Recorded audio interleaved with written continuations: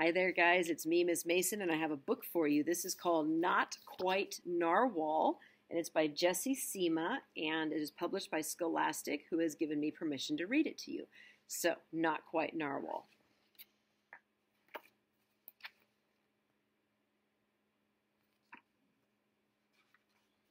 Not Quite Narwhal. Kelp was born deep in the ocean.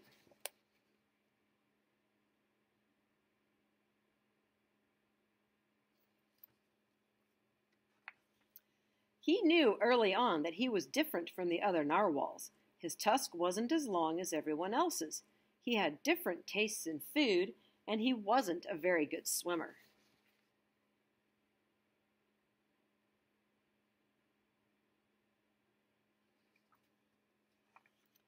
But his friends didn't seem to mind, so Kelp decided he wouldn't either.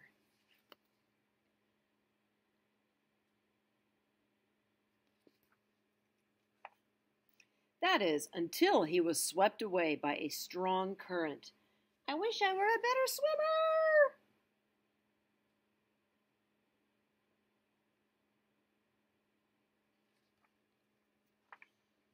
Kelp found himself at the surface, closer to land than he'd ever been before. High up on a cliff, he spotted a mysterious, sparkling creature. It looked so familiar. It looked like Kelp!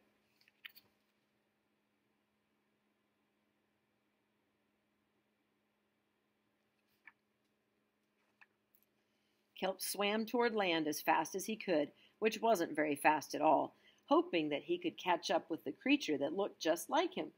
When he finally reached the shore, Kelp felt a little bit anxious. He had never left the ocean. He was nervous about walking for the first time, but the land creatures made it look so easy.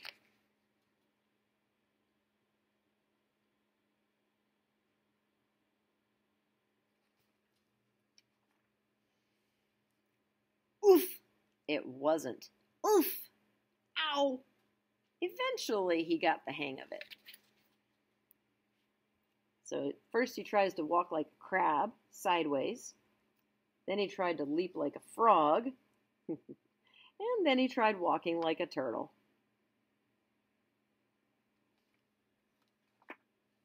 Everything on land was strange and beautiful, but also kind of scary. Kelp began to think he might never find the creature that looked just like him, but as he stumbled out of the forest,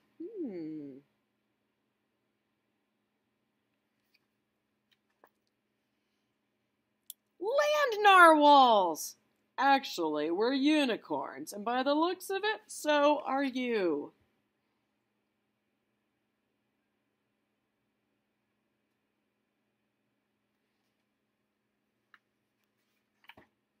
Kelp had never heard of unicorns before. They taught him all sorts of new things about his tusk. We call them horns. Wow! They introduced him to unicorn delicacies, unicones, and they showed him how to gallop.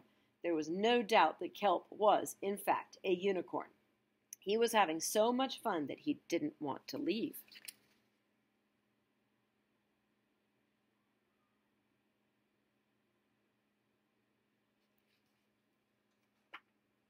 But then he remembered all of his friends under the sea. Kelp missed them terribly, so he said goodbye to the unicorns and returned to the ocean. Come back soon!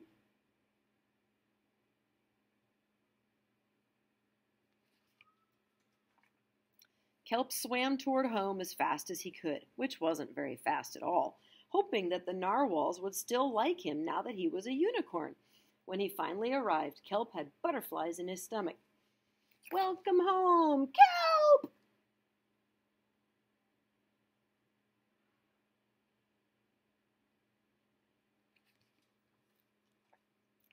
Kelp took a deep breath and told his friends the news.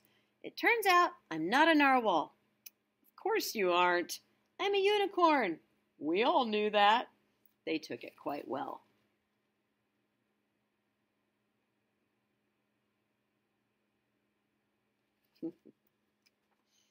Kelp was happy to be home, but now that he'd experienced life on land with the unicorns, he couldn't seem to forget them. Did he want to be a land narwhal with the unicorns? or a sea unicorn with the narwhals? Kelp couldn't decide. But then he realized that maybe,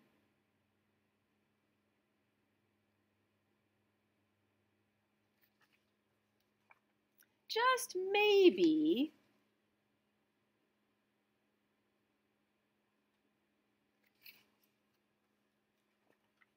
he didn't have to choose. Well, look at all the narwhals in the ocean and the unicorns on land. You can see kelp underneath the rainbow. Roasting marshmallows by the campfire, having unicorns. Look at this guy down here making a narwhal, making a sand castle, playing beach volleyball, floating, flying a kite. Look at their little tubes, leaping through the water,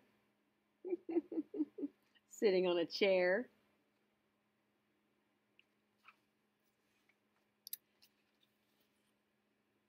I'm a unicorn. And that is the end of Narwhal. Not quite Narwhal. I hope you enjoyed this book, guys. See you later. Bye.